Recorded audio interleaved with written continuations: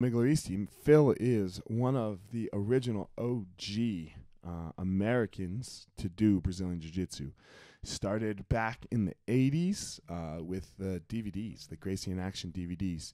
Changed his whole life, set it up so that he could do Jiu Jitsu, moved to California, trained and taught at the Gracie Academy, and now has 4 schools, balanced studio schools in the Philadelphia area. So welcome to the podcast, my man, Phil Migliarese.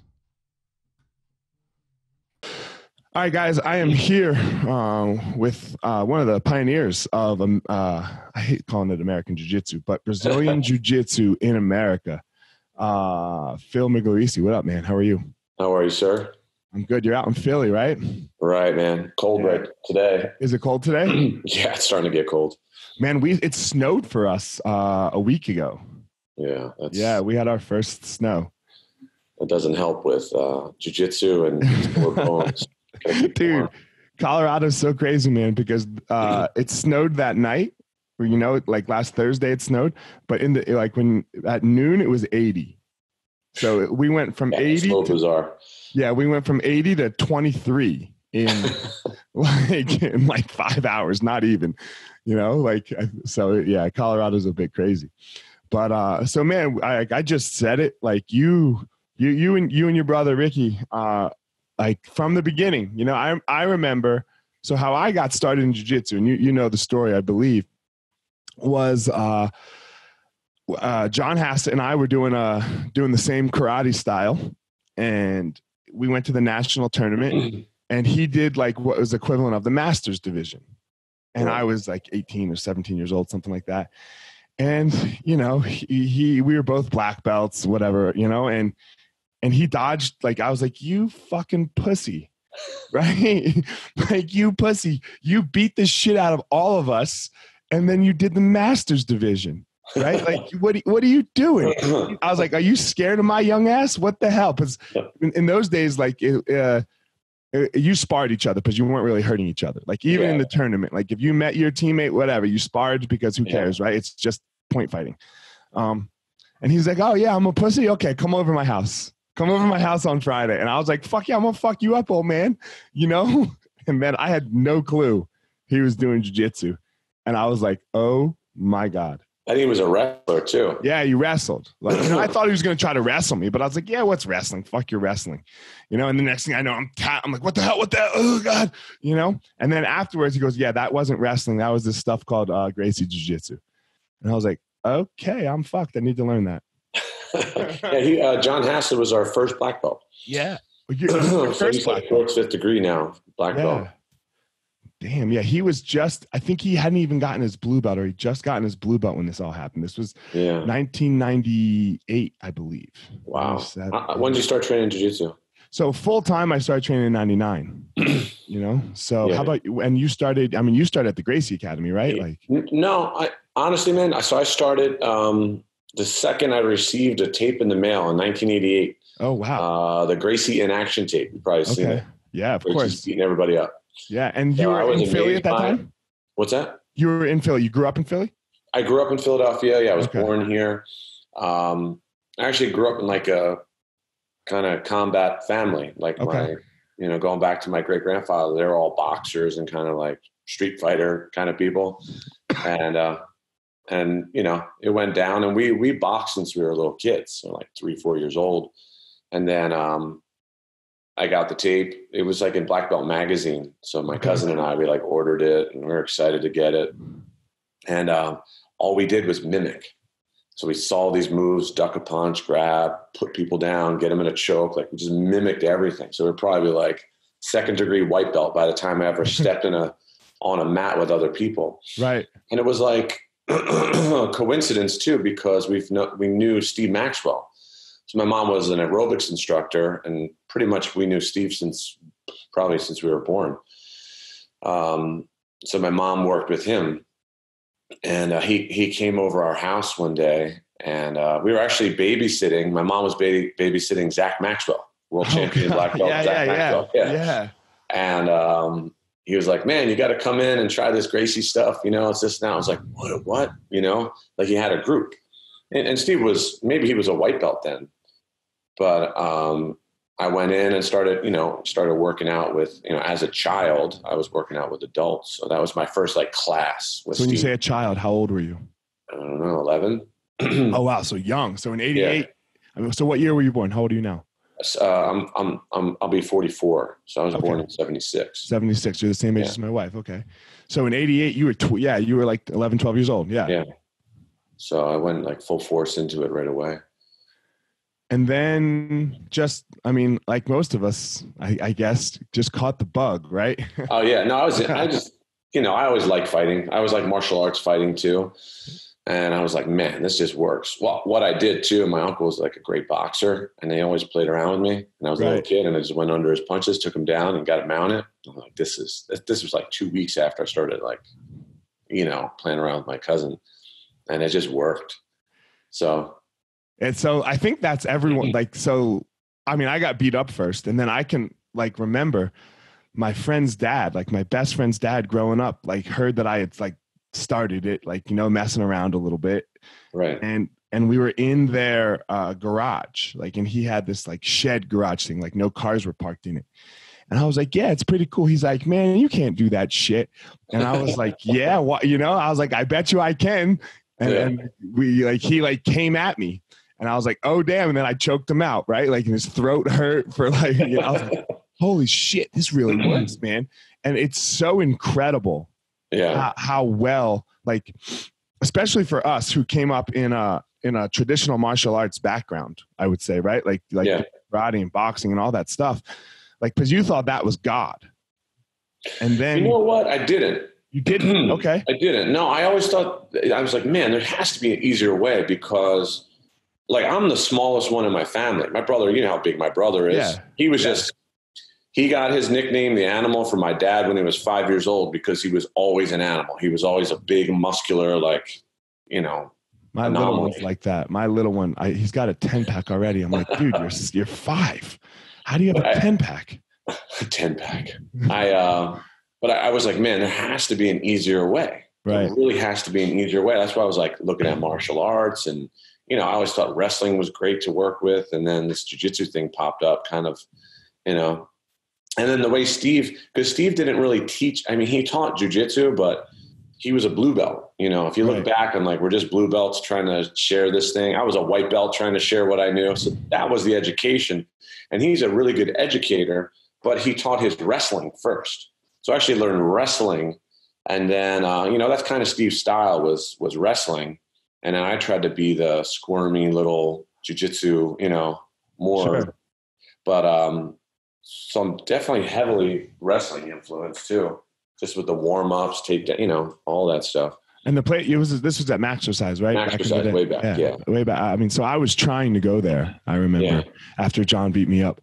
I was like... I mean, really, there was nowhere else, man. That was like the Mecca. That was, I know so many people that started, like, guys that are famous in the UFC now and just famous teachers, and they all like came and visited because there was nowhere else to go, nowhere. Steve committed a good piece of his life at that point. And real estate, like he made his own gym there, but it was a fitness gym. It was an exercise private training gym. That's all it was. And started out with like 10 little mats downstairs. And then he rented the upstairs and put the whole gym up there. And every Gracie pretty much was through there. It was cool. Damn. And how did you guys get the Helson affiliate? Like how did you, not the affiliate, how did you hook up with Helson at what point in your life, jiu-jitsu life? Well, so it was a Gracie affiliate. There was no Horian Gracie, Helson Gracie, Hoist Gracie. They, most of the jiu-jitsu world knows they all split up and did their own thing, which is great because they had their own flavor of jiu-jitsu. And now actually all those brothers still follow very closely what Eliot Gracie did, all of them. But everyone came. Hoyler was there and everyone. I gravitated naturally to Helson because for a couple things. I was a kid. I was just a little brat kid, sitting on the side of a mat one day, and he was like, "Hey, come here, come help me with this private." And I was just like in shock. I'm like, I mean, back in the day, Helson's neck was about that big. He looked mean as can be, man. I mean, he's cool and calm and relaxed, but he looked mean and scary. And then and I was like, man, mean and scary, and he's a nice guy and like a gentleman.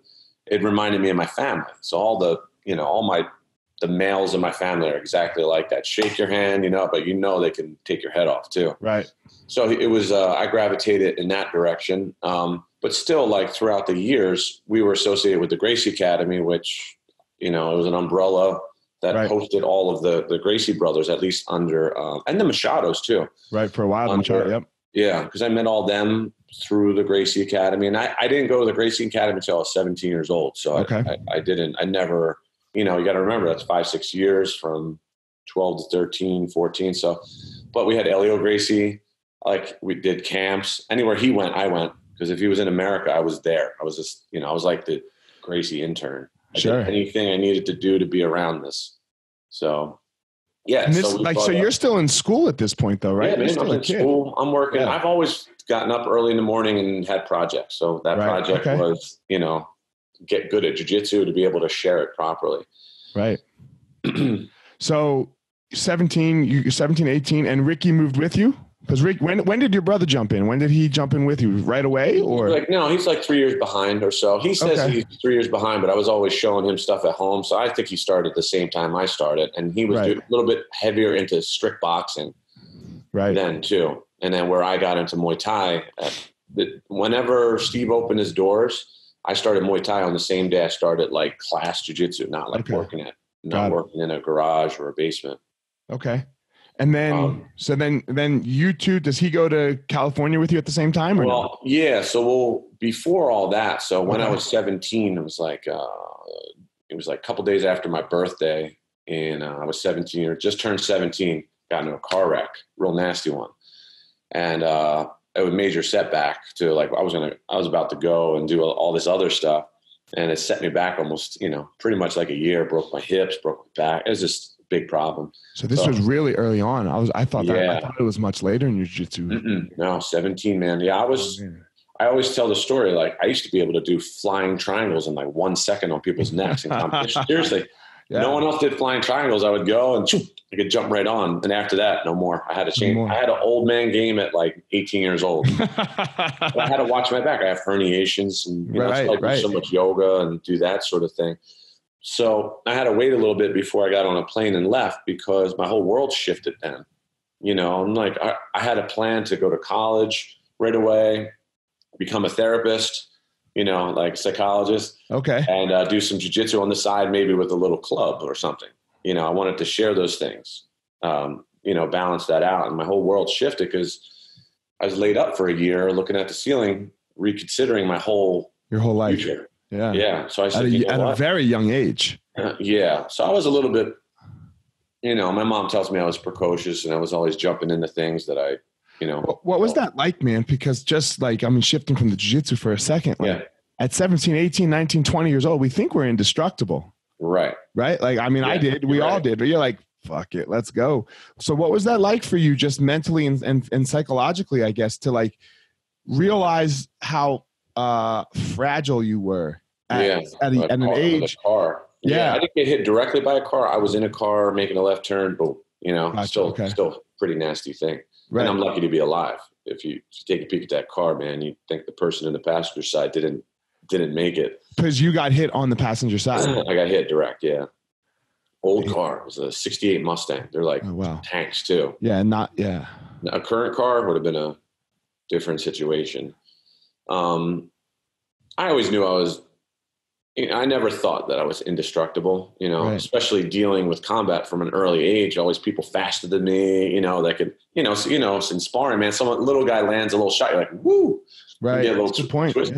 Yeah. So I never thought like that, like indestructible. But as a child, you're a kid, you don't think about dying. I hope not.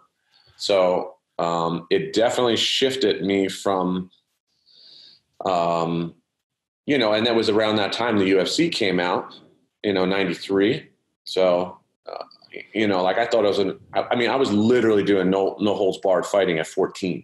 Sure. So people would come in the gym every Saturday. Maxwell had, I don't know if it was publicized, but, I was in there with the smaller people. I was able to go at it with them and, I could punch, I can kick, I can throw, I can, I had the full all around sort of way early on. I believed in all of it, it's like, there's a time for a kick, time for a throw. And, there was no doubt in my mind before then that I was going to go into what would, with yourself and everyone, like going into a UFC sort of mindset. Right. There's no doubt at 17 that that's what I was going to do. So I was, but the UFC wasn't around. So sure. There was, it was around, but there wasn't. I remember when it was talked about, I saw sketches because I was around the Gracies when it was happening. Sure. And they funded the thing through students, like Steve invested, his wife, and, they invested in early UFC to get the first couple shows off the ground, which was no joke. Yeah. That's what hooks everyone watches. Yeah. So it had a name, not just no holds barred with headbutts and down elbows and, So for sport, yeah, they did the right thing with what they did there. What do you think about this? Like, so our students don't have that. No, you lost. Right? That's a lost art, man. That's a lost thing. Like, because I remember it was the same thing for me. I actually teach the classes still, the no holds barred classes, but I have people, they have to sign agreements. But it's above and beyond necessary offense. Right. Like you do a soccer kick, you better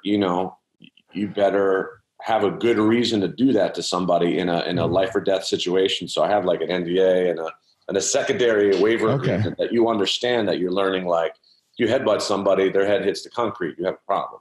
Yeah, a big problem. A big problem. So sport jiu-jitsu is cool, but jiu-jitsu wasn't created for sport. It for really sure. wasn't. I love the sport. Don't get me wrong, but I'm like, any professional can get bumped around on the street. Weird things happen. So. I agree. I love the sport. I'm bare bowling like a motherfucker right now. Yeah. I figured out how to bare and bowl. It's amazing. It's fun. Where did I hear this? I heard, Jocko was on Theo Vaughn's podcast. Okay. And he was just saying, he was like, man, you can go into it as a beginner. I'm 6-degree black belt. I go in and I'm learning something new every day. I'm trying to work on stuff. I do it every day. So if you ever feel like you're like, oh, I got this one, I'm going to move along. Like, oh, I understand. No. I'm going to move. It doesn't happen. Dude, I have this little 19-year-old purple belt phenom girl, right? She's 120 pounds. And she was teaching me something the other day. Like I'm her teacher.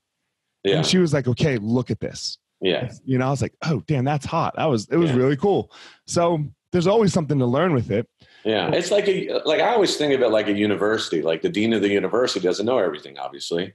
Sure. They have their advisors. And so what do you think about just like, so my experience is very similar to yours. Like we fought, like people came in the school and we fought like, okay, ready? Go. Let's go. Barehanded, everything. It's a mouthpiece. Brain protector. Let's just do it. I don't even know if we put mouthpieces in all the time, right? No, I didn't put a mouthpiece. I never one time, not with the challenge mat. And when I say it was every Saturday, it was every Saturday. Now I went to high school in New Jersey, about a half an hour. What school? In Lawrenceville, New Jersey, near Princeton. Okay. And Friday night, I would come back from my parents. I raced home because I knew in the morning I was going at it with somebody, and no one understood. And I got hit once in my face the whole time. Right. But I knew I was taking people down, and and one guy bloodied up, but nobody else did I ever do that to, because the concept was show them that it works, sign them up. And that's what happened a lot, Right. My first challenge match, very first when I was 14, Hoist Gracie was in town, and this guy wanted to fight Hoist. And the guy was like 130 pounds, and I was like 150, whatever. And Hoist was there, and they called me on the phone. Now, you got to remember, Hoist married my brother's babysitter, Marianne Gracie. Okay. So we knew Hoist. We got, we were all very tight, still are. And they call, I ran in there, and then the guy was in there, a small karate guy. And I was like, all I could do was stare at his black belt. I was like, oh man, I'm probably getting my butt kicked, but let's try it. Let's go. Yeah. And then Hoist took me back. He was like, listen, bite your teeth, put your hands up like Hoist style, right? And I still fight like this. Run back, walk away, kick the knee, go in. He's like, don't think twice, bite your teeth, go in there. He's like, go. Like that. And I'm like, and this dude's doing all this like crazy stuff. I'm like, man, I'm definitely gonna get kicked. But I was like, I'm gonna do what Hoist says. I backed up. I kicked. I didn't land, but he like moved away. Boom, right on the floor, mounted. Done. Listen, I forgot every piece of jiu-jitsu that I ever knew. I mounted on him. I was like, I don't know what to do. And I start going, bop, bop, bop, bop, bop, like hitting him. He taps out on the ground. He's like, one more time. And then Hoist like stood him up. He's like, before you go, you need to know something. He's 14 years old. And the guy was just like, Like I just got my butt kicked by a 14-year-old kid. By a kid. I was like a strong kid, but still at the same time. But still, you're 14. Yeah, and you don't have man strength. No, not even close. I don't even think. My brother was strong. I don't think I was the same. But the point, I hit that guy. He felt it. But he signed up. He enrolled. He was a student for years. Right. And that's how it was, right? You fought. That's how it was, yeah. Like intro class was fight class. That's how John Hassett. I hooked John Hassett. He'll tell you this. Fought him. No, I don't know it. Go. I forget it, but he tells me every time I see him because that's Okay. And basically, one of the methods of getting people interested in jiu-jitsu is like, hey, sit on me, land on me, put mount on me, okay, hold me down, and I go boom, knock them off. I'm like, all right, I'm gonna hold you down, try to get out. Right. Because that's like, all right, he just threw me off. Now he's on top of me. I should be able to get him off easily, but I can't. So I think I armbarred him and 2 of his black belts. I was a purple at the time, right? And he was like, sign me up. Because a guy like that, you know how rough and tough he is. He needed evidence that this is going to work. And a little skinny kid, he saw my belt. He tells me, he's like, oh, that's stupid purple belt. He's like, oh, man. And then I armbarred him. And he was a very good wrestler. Yeah. And he was like, yeah. He was a very good wrestler, very good, and he wasn't old at the time, right? Like, I mean, he's exactly 10 years older than I am. So if I was purple, I was still, he was. So, I mean, he was in his 30s is what I'm saying. 30s, it's not, maybe. Yeah. It's not like he's like a 60-year-old man. So, yeah, it's the truth. So, but yeah, that's like, I can remember. So for me, I remember it was like 6 years later. So it was a little calmer. We didn't do it every Saturday. And the UFC was around. It was around, but it was banned. Yeah, okay. Started, right? It was kind of knew this Hoist Gracie guy. Yeah, everyone knew this Hoist Gracie guy. But we were the only school really in Colorado. So like I would like come in for the intro classes as a white belt and I would just like sit on the wall and like wait for my turn, like salivating, like a hungry animal, right? Like, come on, let me go, man. Let me go. Let it be my turn. And, and like, crazy stories, like karate guys coming in. Like one guy used to be like, yeah, I can pull your ear off. I remember this with 5 pounds of pressure. It's true, but you have to rip my ear off though. Yeah. So like, we let my buddy Jay let the guy jump on his ear, okay. And it didn't come off, like I have a friend, Jay, he's fucking nuts, man. Like we all have a Jay in our lives. Yeah, he used to let like dudes that said they could poke his eye out. He used to let them mount them, and he used to let them. He's like, all right, put your thumb in my eye. That's what you're saying you can do, right? And the guy would have his thumb right here, Yeah. And he'd be like, when that buzzer goes off, you get to poke my eye out, And what I do, it's like I deal with this stuff. It's rare now. Sure, never happens. But yeah, you want to do eye gouges? I'm going to do it back to you. Right. Is that okay? They're like, yeah. I was like, look, you gouge me. I'm sitting on you. I'm gonna put my hands through your head. Like you want to bite me? I'll bite you right back. Right. You want to elbow me in my groin? I could do a better one. I do that in my. So sometimes for beginners, right? Like when they got to see. Sometimes like they don't understand. Like just be calm for a minute when they're in a bad position. Yeah. Right? They're just freaking out. Blah, blah, blah, blah. So like sometimes I'll bring the beginner class in and I'll let them all like one at a time just come and attack me however they want. I was like, you can do whatever you want. And I don't even care if you hit me, right? If you hit me, that's cool. You don't even have to tell me you're going to, but just be real aware. Everyone else who doesn't hit me, when I get out of the position, it's over. When I get out of yours, I'm getting to the mountain you up. So like, whatever you want, you better knock me out. That's funny, man. So you were asking about Helson too. So like I said, I gravitated to him and then, I don't know what happened with the Maxwells and Horian Gracie, but that dissolved, that association, and then Helson stepped in, and so it was a Helson Gracie association. I don't know. I feel like it was I don't know any other Gracie affiliates that existed. I think that was the first one. Yeah, Henzo was doing his thing up in New York. That's right? Henzo. But he is Henzo. But it wasn't. Henzo was in Philly. Was he? Because we used to have, so I guess the first black belt in America was Craig Kukuk. Right. And they partnered. Huh? Yeah, they were partners. But he came to Philadelphia. Craig actually worked with us first. Okay. Where is Craig now? Is he even still doing it? I don't even hear about him. Find him. Yeah. Right? You don't hear anything about him. Like after the Henzo thing blew apart, like that was it. I don't know. He was amazing, dude. Yeah. He had like, all I remember, I mean, I was low level belt when he was there, but like all I remember, his feet were like hands. So I Yeah, thought it was cool. He and Henzo, I mean, put out DVDs and everything, right? Yeah, Like, I I mean, remember. they were tight. So moved to California. How long were you in California? Oh, 17 on. So Okay. for the 90s, pretty much.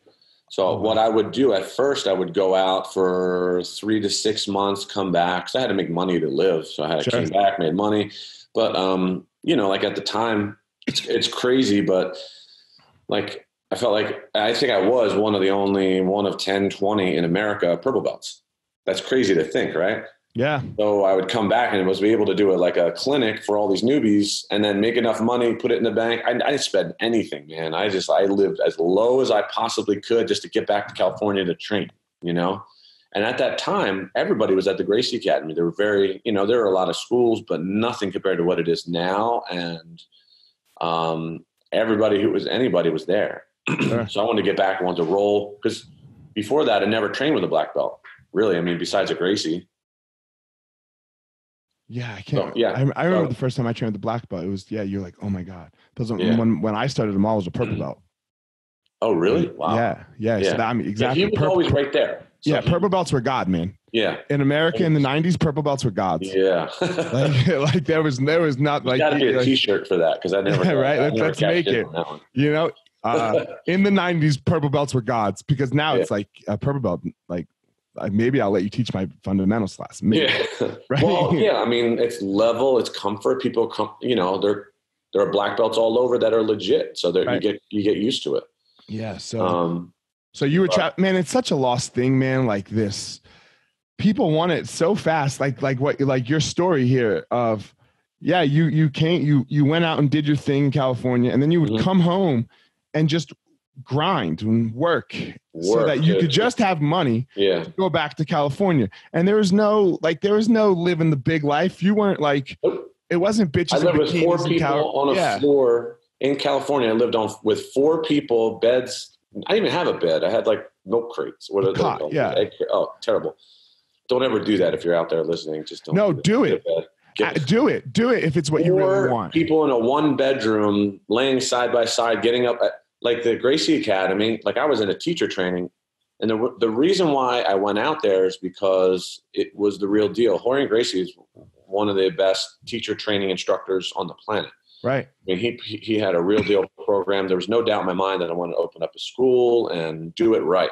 So I wanted to go to the source and do it right. So that was it. And like I said, I would go back and forth. And remember, I was also a yoga instructor. So I was literally doing yoga since I was 8. So I was always, those two You're things. ahead of the times for sure, man. Jiu-jitsu. Yeah, I didn't know. I just knew it worked. Jiu-jitsu and yoga in the 80s, Jesus, nobody's doing it. Yeah, right? Now everyone's doing it now.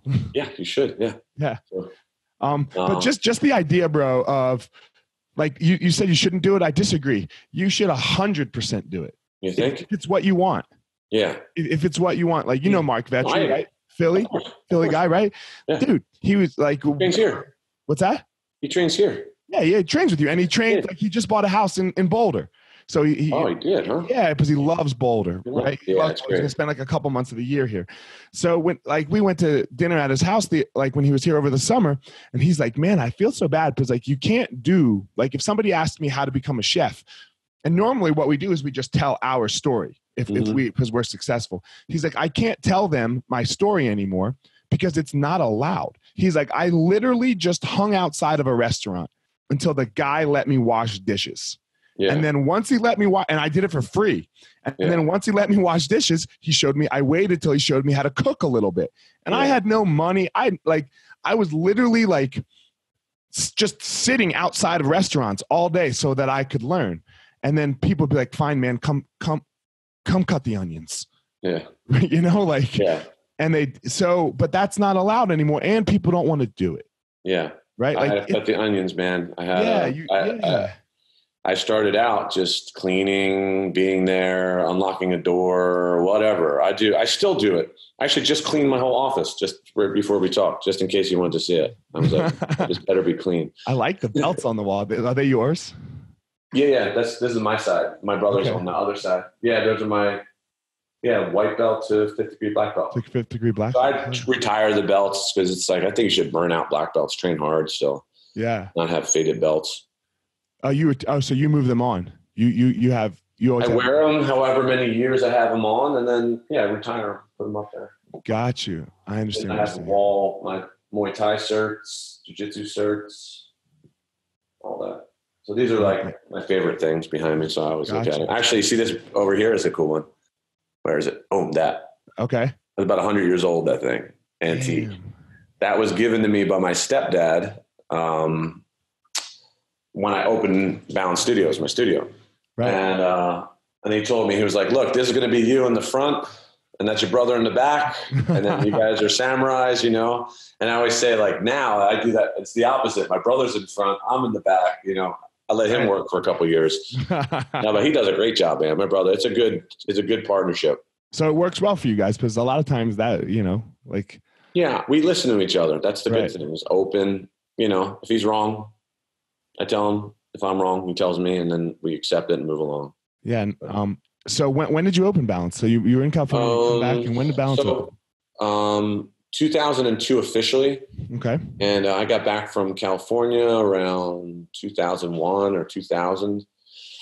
And when I was in California, the reason why I moved and stayed there for so long. So my last, like I said, I would bounce back and forth for like 7-8 years. And then I stayed for like 2 years plus because Eliot Gracie moved to California. And I was like, the hell with this, man. I'm going to take, I got jealous of the Gracies. That was their dad. I was like, man, I want to feel this. I want to see what it's like to be around him. And man, he worked all day long. Like we were folding towels together. And when I say I was in there from 7 a.m. to 7, 8, 9 at night, I was.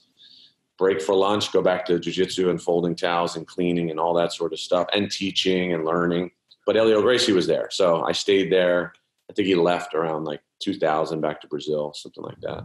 Gotcha. So got back here and within a couple of years, open Balance. I just had one school for years. Was it just you or was Ricky in on that in the beginning too? In the beginning, it was just me. Okay. And then he became he decided to do jiu-jitsu more professionally at that point. And, of course he had a space in the gym and then, got super busy, man. Cause I dug into the business side, I'm like, man, I have a studio, but I was like, can a martial artist be successful and actually make a decent living and eat and, and not sell out and not sell out. That was the biggest thing, man. Yeah. I'm like, man, I still I try to keep the culture of what we have here the way I came up. Like, for some schools, they bow in and they, have different culture. But here it's the same as I started. You shake my hand. My name is Phil. No grandmaster, anything, things like that. But listen, I never had to call Eliot Gracie Grandmaster Eliot Gracie. You want to be called Eliot Gracie? My name is Elio. I never called him Elio. I never called him. It was either Mr. Gracie or because I could call him Elio, I didn't still. Sure. We still good here? Yeah, we're good. I got you. So there's that respect level culture. So I wanted to bring that into Balance too with what we were doing. So it's such a hard thing, right? Because it's super important. You're totally fine on my end, bro. Okay. Yeah. Cool.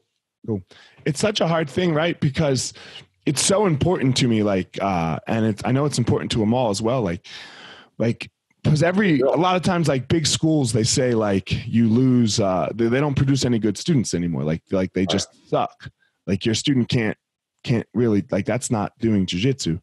Right. And that's one of the money's the money and the big schools and all of that. It's cool. But if your students are awful, then to me, you sold out. Right. Reflection of the, total product. And for sure, you're going to get a ton more people that have nothing, that want nothing to do with competition. And that's fine. And they don't want to fight. They don't want to come near a challenge match anymore, which is, they don't have to, right? Jiu-jitsu is kind of changed in that way. So that's totally cool. But they have to have the ability to, if necessary, in my opinion. Yeah. I hear you. I totally agree. So, how many schools do you have now, man?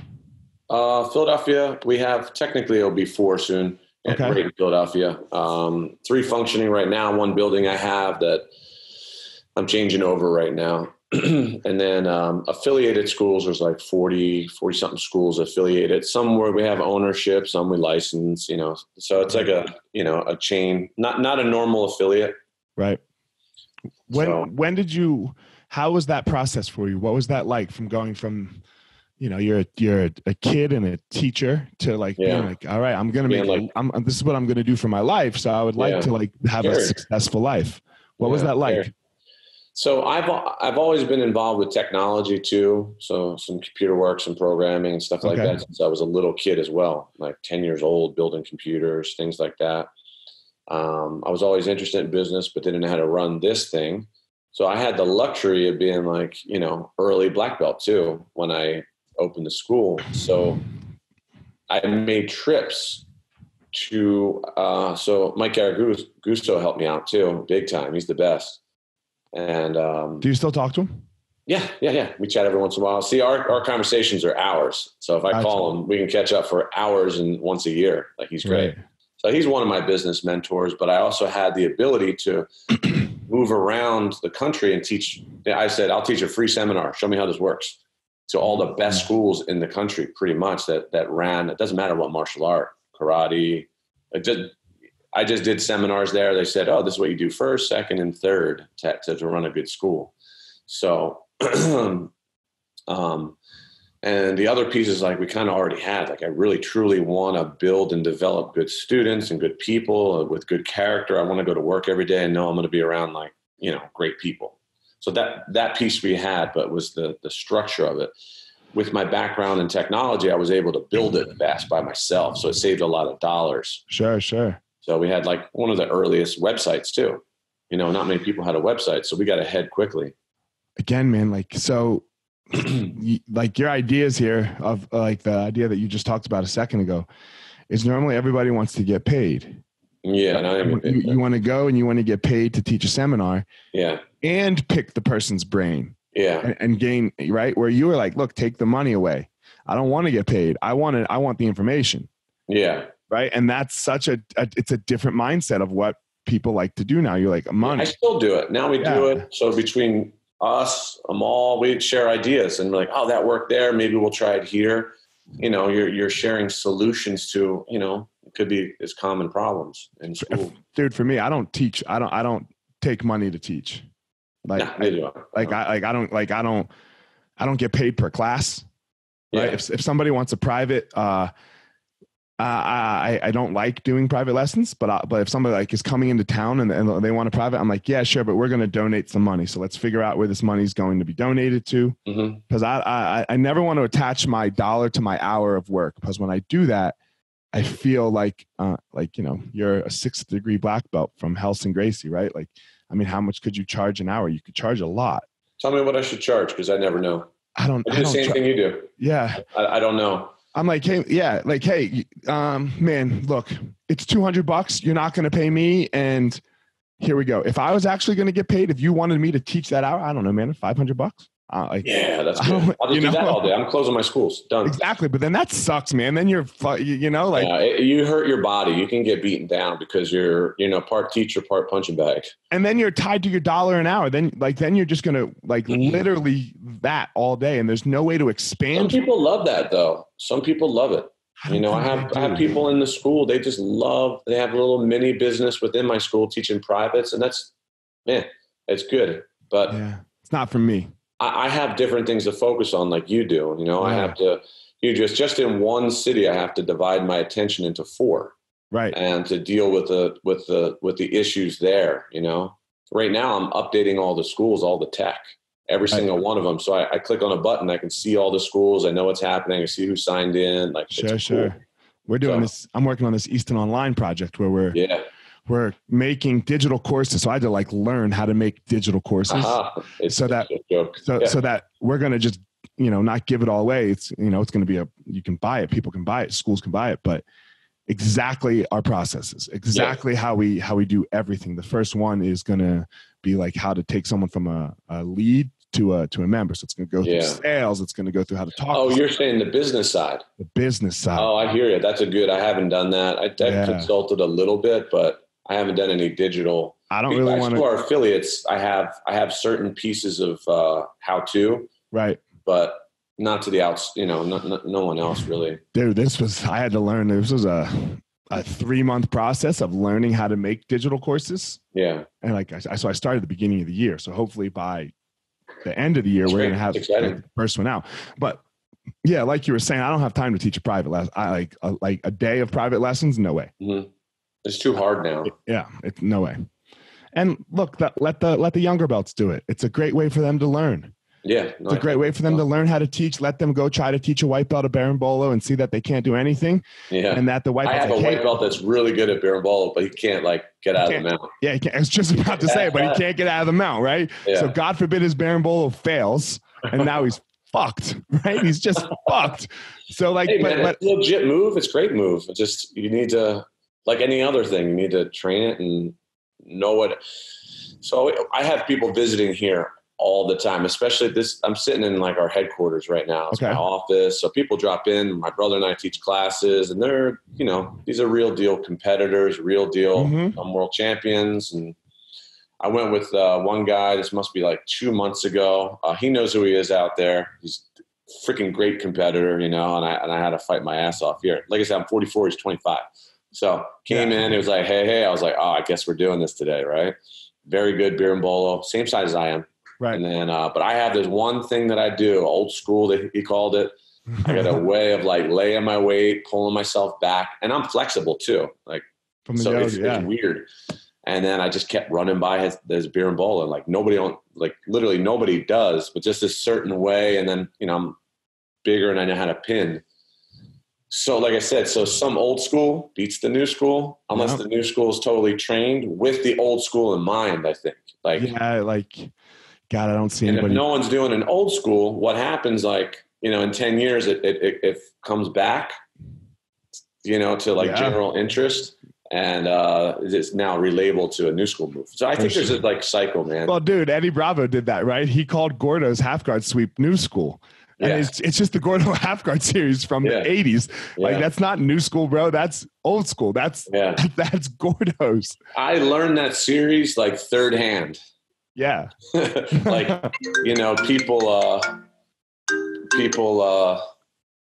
learning it from him, and So I learned it. I guess I learned it secondhand because Gordo was one of Amal's teachers. Oh, that's right. That's right. Yeah. He would come and do seminars, and so I learned it first from Amal, and then Gordo would come. Mm-hmm. So when Eddie Bravo put it out in new school, I was like, you got to get that. Are you good? No, that's okay. I'm trying to stop it. I don't even know how to stop it. No worries. So yeah, the new school, man, but I have to say Gordon's pretty solid. Gordon Ryan? Yeah. Oh, crap, yeah. Yeah, he seems pretty solid with as far as I don't necessarily like the antics, but as far as the understanding. Hey, this is what I said. Someone asked me about it the other day. I was like, as long as the antics are real, I don't care. If he's really like that, I don't know him. I never met him. I shook his hand one time. Right. But if he's really like that, then it's fine. If he's not, then he's, it's whatever it is, it is. He's doing a great job, and he can back it up. So he can back it up. That's the thing. Yeah, no, he can for sure back it up, man. He can for sure back it up. What do you think? So, I mean, you said if it's real, if that's really how you are, then it's cool. But what about the martial? And I'm not picking a side. I'm just asking you your opinion. What about the martial art aspect of it? This is a martial art, and we are trying to better people's lives. Why do we have to talk shit like that? Yeah. Well, is it martial arts? Is what we're that's doing? That's the fighting. That's combat. That's fighting over there. And then what happens, look at the UFC weigh-ins, people are, they do stuff like that all the time. Sure. But, it definitely stirs things up. You do it. You're going to be, you're going to be memed 1,000 times, and you're going to keep getting seminars, getting invited to things, causing, Right. Especially if you're backing it up, which he is, right? Yeah, you don't hear about many people that are doing that and not backing it up. You hear nothing. Yeah. Well, because they fade away. You can't. Right? Away. Yeah, if you're Yeah, if you talk all that, if you talk a lot of shit and then lose in the first round, then yeah, I'm always in fear of talking crap, man, because I have to right. eat it at some point. At I'm some like, I point. don't want to, you know. Yeah, that's the look. It's gonna come for it's like whoever's on top right now. When you're talking shit, it's coming for you. Oh, there's a cycle. You Yeah, know, because Father Time's coming. Father Time wins. Yeah, I mean, not to be weird or anything, but I remember back in the day where I was like a mini Gordon Ryan. I was the only one winning, and I was beating everyone's butt, you know, and everyone was amazed, but zero internet. Sure. You know, but I'm saying I know the feeling like, and then now I'm 44, you know, I can hold my own, but I'm not that level, you know. We can't be. No, if you could, it would be, I mean, that would be interesting. A 44-year-old guy going in there, just wiping it all up. Man, I got to do ADCC this year, right? And like, so a lot of my students are like, are you ready to win? And I'm like, look, I'm going to try my very best. Yeah. But I'm 40. Yeah. You know, like, well, that was great, man. I was rooting. Dude, it was stoked. I was stoked to do it. It was the only thing that I hadn't been able to accomplish. Yeah. You know, like in my professional fighting career. Mm-hmm. And like to do it, it was an amazing experience. But like, look, we all know what it is. 40-year-olds don't win that. Yeah. Like 20-year-olds win. They do. They can say whatever they want on that podium. They can. They can. Whatever gestures they want to make, man, you deserve it. I'm fine with it as well. Yeah. You know, if you are backing it up and I got to give, especially somebody like Gordon, I got to give him some credit because he is spreading the art. You know, he's not holding it back. He's not keeping secrets. Now, everyone that I know that knows him says he's a really super nice guy. Yeah. I mean, I've never. So whatever it is, man, he's selling the. But he's advancing it, right? He's pushing the art forward. It's not like he's like hiding. He's making a DVD right now with, and sure, he's going to make money, but he's making a DVD. He broke down every single match. Yeah, and listen, I saw one of his DVDs, one of my guys here in the office, he's been breaking it down, and I saw his actual method and the way he speaks. He's a great teacher, too. Great teacher, yeah. He breaks it down nicely. So, hey, whatever. More power to him. Yeah. More power to him. When it becomes more important, when you realize who you're affecting and who's watching, and when it becomes more important to act a certain way to influence those people, you know, he's a kid too. You know, he might, you know, he may use this for his fame for greatness too. Like, not that he's not now, but you know what I mean? Like something more worldly and non-jiu-jitsu. Dude, it's so crazy how that happens sometimes. So I wrote a book called The Gospel of Fire, same as the podcast. And I worked with this company called Scribe. Mm-hmm. And the CEO of Scribe is this guy named Tucker Max. And Tucker Max he's a New York Times bestselling author of writing sexcapade books, like his personal sexcapades, and how much of a piece of shit he was. And he admits it. Like in the book, he's like, I'm a total piece of shit. So like when I talked to them the first time and they told me who the CEO was, I just like pulled back. I was like, this is not my message. Yeah. Right? Like this is not who I like. No, this guy, like I read three of his books when I was in my 20s. I thought they were fucking hilarious, but they were awful. Right. Like they were like filming a girl and she doesn't know it. Like his buddy's in the closet filming the sex. And you're just like, oh my God, dude, like what the fuck is wrong with you? But he used that. And now like he's totally changed. Yeah. Right. He's totally changed. He has this platform for people to write books, and he's super authentic and genuine. And like, not that other thing was ever okay. Right. It was not okay to do that, but he moved it into something bigger and better. Yeah. He left the old guy behind. So it's always interesting. So yeah, we'll see where these guys that are talking a lot of shit on the internet, we'll see where they end up. Well, to his defense too, Gordon, people pick on him, but he doesn't take it. Right. You know, like he gets so much crap online that you just imagine what it is on his end. People like talking crap and they don't know him. And then maybe that's just a gesture to them. Sure. Yeah. I mean, seriously. First, yeah, I hear you. So that, so we don't know what's going on his side. And also too, you know, I know the realities of like, let's say quick social network fame. Mm-hmm, mm-hmm. You know, I read about these things. I see like reports with kids that like, you know, get into you know, they become like YouTube superstars in a month, how that changes your whole world. So there are sides that we're not prepared for sometimes, especially too, you know, he's in his 20s, you know, and you don't know what the other side's like. We don't know how to handle this social media thing. Yeah. Like us as a whole generation, society of people, we have no clue, like what, like for our kids and all that. Like very few products don't come with instruction manuals. Right. So they got here's a product, do what you want with it. Like that sort of thing. I mean, the internet was that, but there are very few things you can buy online without instruction manuals. Except for online. Yeah. Like how to like appropriately handle like social media for your brain and and it's evolving. So, and that's the other thing, like there's no mastery in things that are in an evolutionary phase, like jiu-jitsu, let's say, for example, you have your core stuff and your evolutionary stuff. There's no one going to be a full master on all of it. No, you know, that's why I wanted to propose, like, I think all the labels for instructors, like a professor, like, I think we have to leave that one. That doesn't make sense for an American, you know, you can say instructor. Right. Really, you know. So what are your thoughts there? Go ahead. No, I'm saying the word professor doesn't match, like, you know, what is it, at a second degree black belt, you're considered professor or something like that, right? I think so. You have to get yeah. You know, I don't know. I think the labels have to change. Why? I don't know. Professor doesn't make sense. Does it? I don't know. People call them, we do the professor thing at the school. All the, if you're a teacher and you're not a black belt, you're coach. Yeah. And if you are a black belt, it's professor. Professor at black belt or second degree? At black belt. At black belt. Just to keep it simple, right? Yeah. Like to delineate the black belt teachers from the color belt teachers. Right. So the traditional belts, this is, as it was told to me from the Gracies, like I earned my professor bars like right away because I knew the self-defense system. I already knew that stuff as a purple belt. Like I saw Ricky teaching his daughter the self-defense, like going on Instagram. We did the whole program, man. Right. So the school was like strong with people that, you know, they know all that stuff. And then we have like a whole crew that just loves the self-defense. I love it. I think it's great.